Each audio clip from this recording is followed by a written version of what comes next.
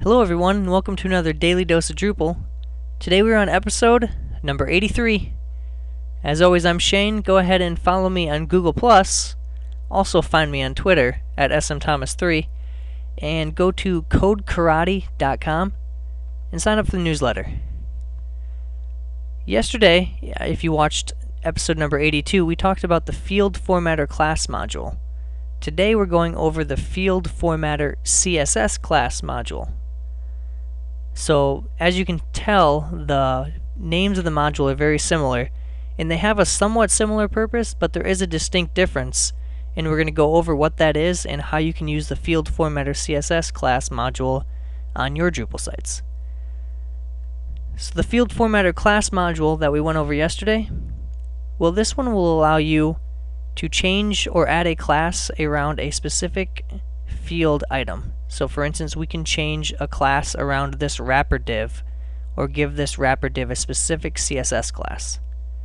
The Field Formatter CSS Class module, it allows you to change a class around the entire node, so the entire node here, but have it be based on a specific value set in one of these fields. So depending on the value set in, for example, maybe this field or this field, you can change a class that wraps this entire node. This isn't necessarily just for nodes. It can also be used on field collections using the field collection module or fieldable panels panes. And it works with text fields, list fields, Boolean fields, and taxonomy fields. Today we're just going to look at a list field, because if you can do it with one, you'll understand how it works and you can use it with any of those four fields. So we're going to go ahead and get started. As you can see, I have a simple article content type with this status field. I'm going to go ahead and show you how that was built. Simply go to the content type and manage fields on the article content type, and you will see that I have added a field for status. It's called field status. It's a list field that contains text, and it is a select list widget. I have a list of key value pairs for the allowed value. These are needs review, ready to publish, or article published. And this is just one example of how I thought of an idea of how to use it. You may think of many of your own once you understand how it works. In this case, let's assume that this article needs to be reviewed by multiple people. So this is a separate mechanism than just the publish checkbox. Let's say maybe an editor needed to review it and change the status before someone actually changed this article to publish and then checked the publish checkbox. You know, obviously you can use your imagination here and figure out how it could apply to other scenarios that you may need it. The trick is, you come into the Manage Display tab and you find the field that you want to control, that you want to be able to control the CSS class.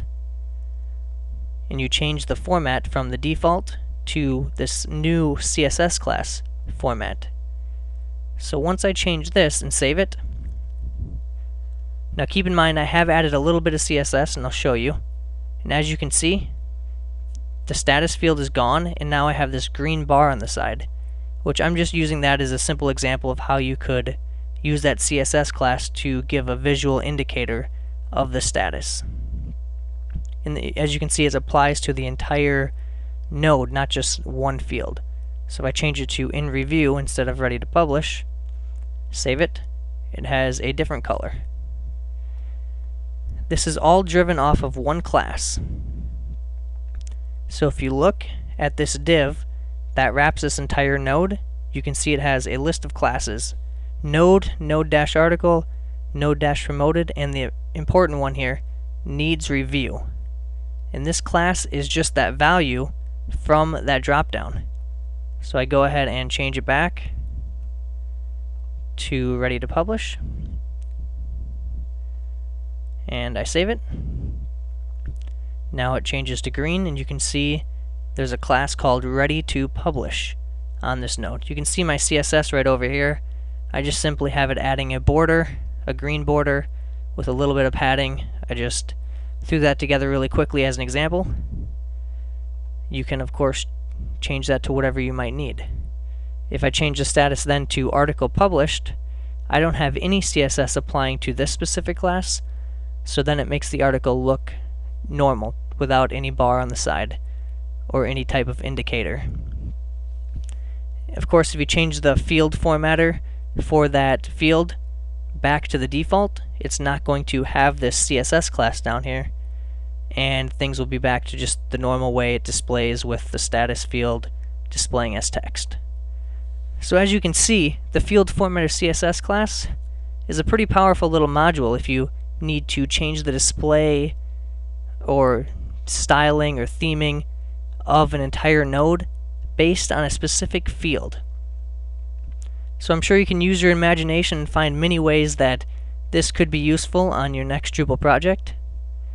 If you have any questions or you have any other ideas for future Daily Dose of Drupal modules, go ahead and contact me on codekarate.com, and I will see you next time. Thanks for watching.